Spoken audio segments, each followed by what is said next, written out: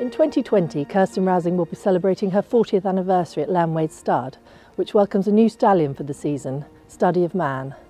The French Derby winner's arrival in Newmarket continues a long-running association between Lanwades and his owner breeders, the Niarchos family. I am obviously delighted and thrilled to have Study of Man here, the first son of Deep Impact in the UK.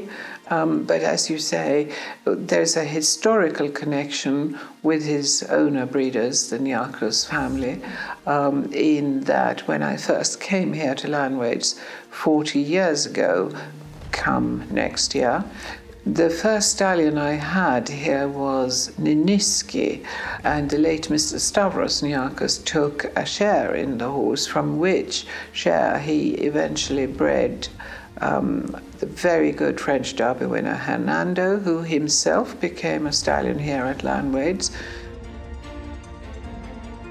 So Study of Man, of course, he won his only race at 2, and he then won a Group 2 first time out at 3 over a mile 1, 1800 metres, and then went on to win the French Derby, which, as we know, is nowadays 2,100 metres. His finest moment was obviously in the French Derby, but he showed quality and grit in his subsequent racing career as well. It is an absolutely marvellous family. Study of Man's grandam, Miesk, of course, herself a winner of no less than 10 Group 1 races, but also herself dam of 2 classic winners, King Mambo and East of the Moon, and now ancestress also of the up-and-coming Caraconti, a very exciting first-season sire. So it's a very live and developing family.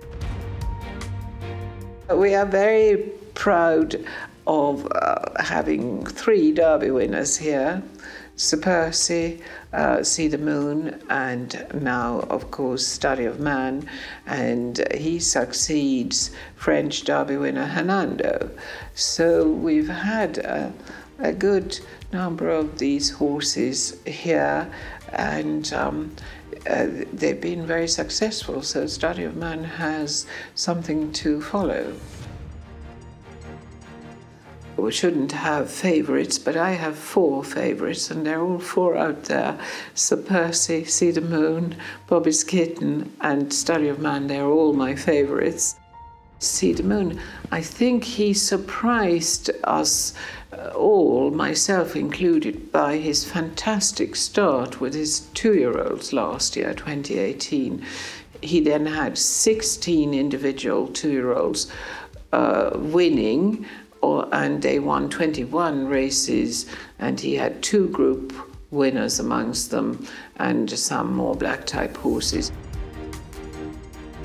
See the Moon, he now has group winners in Ireland, in France, and obviously in Germany. He has group placed horses in this country, and surely it's only a matter of time before he has some group winners here.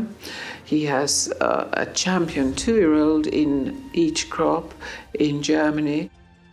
He is very fully booked for this coming year, 2020, and he was a busy person this year as well. So probably I'm not far from the truth by coming up with the old cliche that the best is yet to come.